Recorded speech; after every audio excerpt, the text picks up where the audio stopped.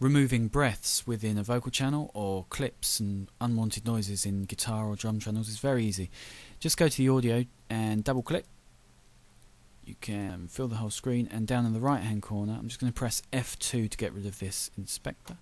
You can enlarge, see the breaths, highlight them, and then you don't want to press delete because that's going to change the length of the audio. You can see it just removes it and replaces it with the audio that comes after it. So we want to decrease the volume.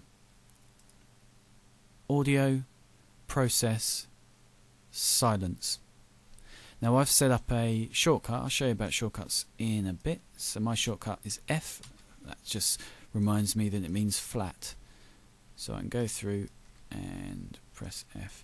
You can even do this whilst it's playing. Now you can't hear this, I can. So I can hear the breath. I like that breath. That was too much. That was okay. You can just go through the whole track and it doesn't take long at all.